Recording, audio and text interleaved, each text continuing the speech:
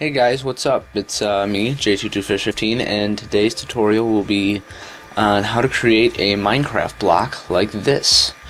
I'm doing this tutorial because a lot of my viewers play Minecraft, and yeah, pretty much. So I'm only going to show you guys how to make the block here. This text effect is just pretty simple, so we're just going to do the block.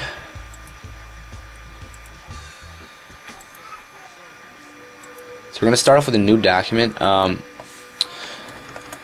going to go around 520 by 520. That's probably pretty good. Now once you do this, you're going to take your background layer here and you can click Add Elf Channel. It doesn't really matter, but I like to. Now, in Minecraft, obviously they have the pixels on the blocks, so we're going to make those pixels. But the pixels are very random colored, I guess. They're shades of the same color, but they're at random order. So we're going to go into Filters, Render, Clouds, and Plasma. Once you do this, you can pick a value that's nice. Turbulence is good at probably around 3, and you can pick a new seed. Try not to have too much darkness in it. It will help you. And now you can go into Colors and then Desaturate. Once you desaturate it, then you can pixelize it basically. So go to Filters, Blur, Pixelize. Now I found that for my document size, 520 by 520, 40 is a good pixel width, and it has about 13 blocks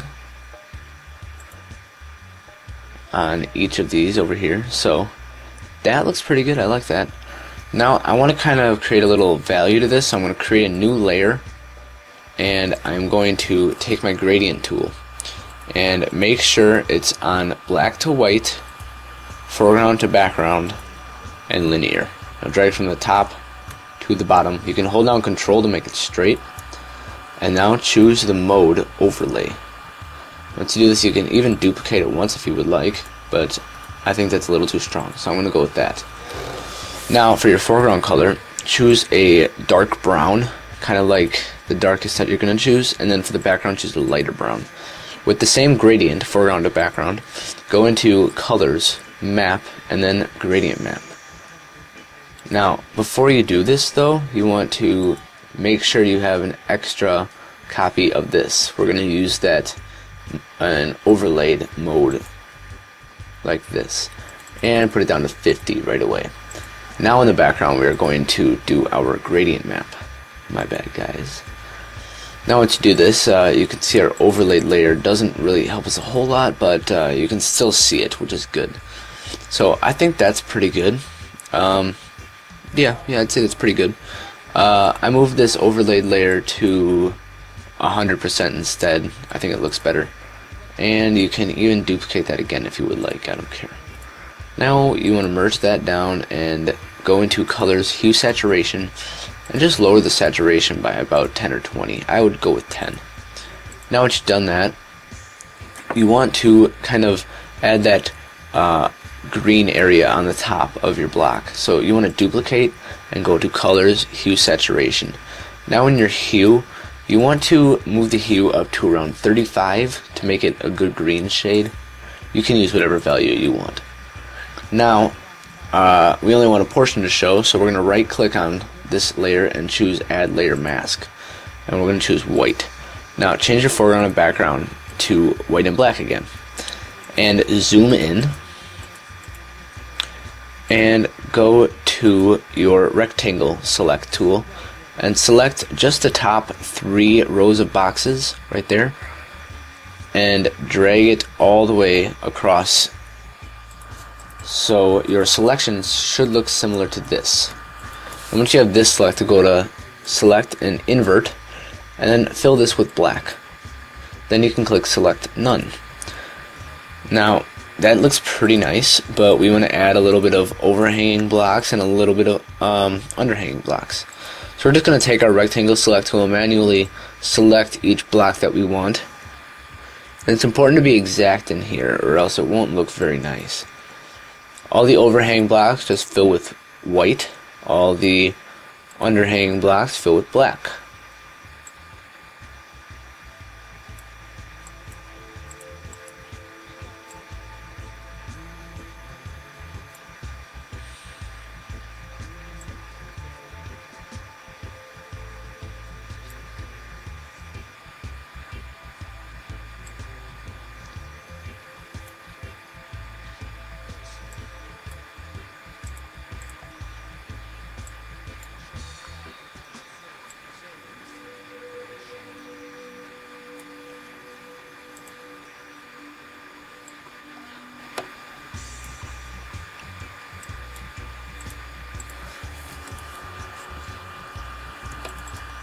Okay, now that I have my blocks kind of set up here, I want to make a little bit more of a value to this so it looks like the green is popping out a little bit more.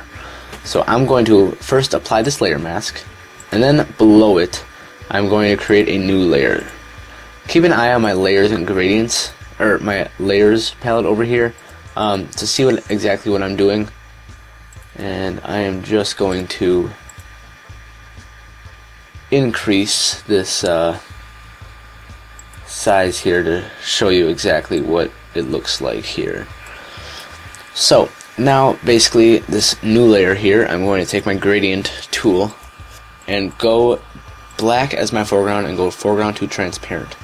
Now drag top to bottom, again holding control, and that's pretty good. Now you want to change the mode to probably overlay and lower opacity to around 50 or 40, around there, and then you can merge that down. Now what you want to do is go to the top layer, or your bottom layer, my bad, and select this brown and duplicate it. Now drag this to the top and go to colors, hue, saturation, and again change the hue to 35. You can merge these two down to each other.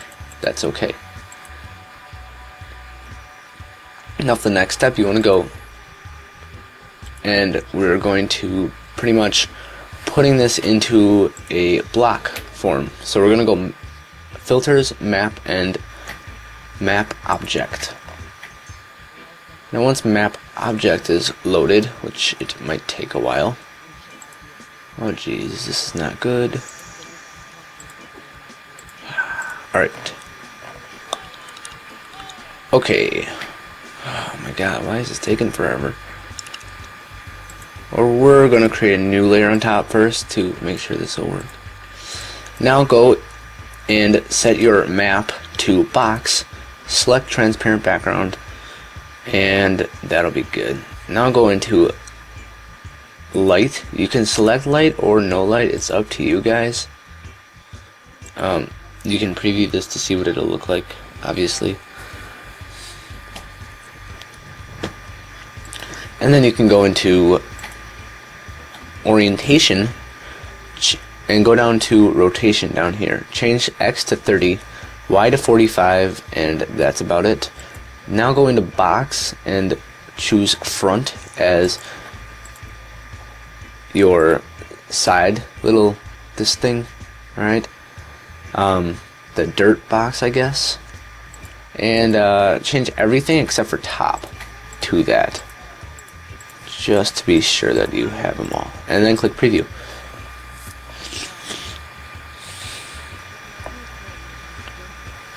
Now once that looks acceptable, which I like that very much, yeah, it's good, and I'll click OK. Now this will take a while, so please just take a moment and check out the channel of the day.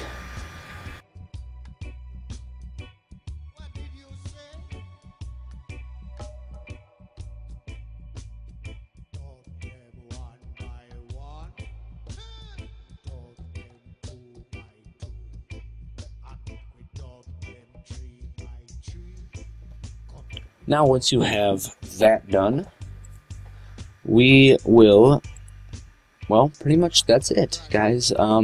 If you want to, you can add a little more value to this. You can add a background if you would like. That's up to you guys.